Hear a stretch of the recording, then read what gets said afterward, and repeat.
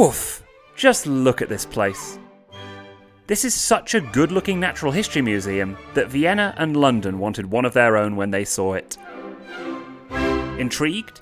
Stay tuned for killer roofs, rebel art, and bear whales. Yeah, I just said bear whales.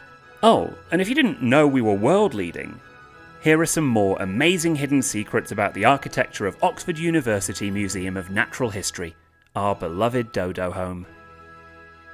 What's this? These tucked-away curious carvings gently mock Darwin's just-published theory of evolution. How could a bear evolve into a whale? This is satire set in stone, which is awkward because the powers that be changed their mind, saw Darwin was right, and by 1899 put up this statue of him. Let's reverse a bit. Pre-bear whales, the museum was built at a time when science was seen as a way of understanding God's creation, hence this lovely angel hidden in plain sight right at the front door, holding a Bible in one hand and dividing cells in the other. That's cutting-edge science and religious imagery hand in hand.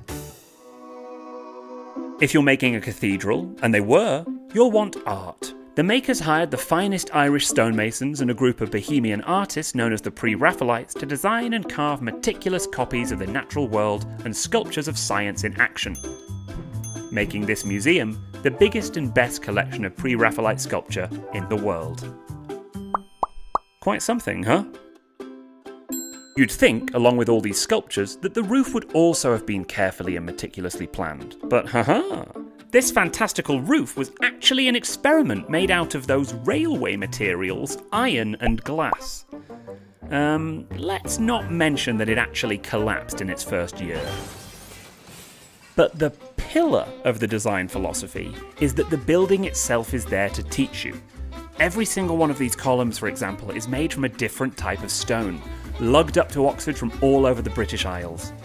This is a building that has geological teaching catalogues built into its very fabric. And on top of the pillars, an encyclopedia of plant carvings. And on top of these pillars, wrought ironwork of more species. So, you thought that this museum was a place to see dinosaurs, cabinets of things, and insects, right? But even if we hid all that stuff away, you wouldn't be able to escape learning about the natural world. This isn't a shed for specimens, it's an audacious building that actually teaches you as you walk through it.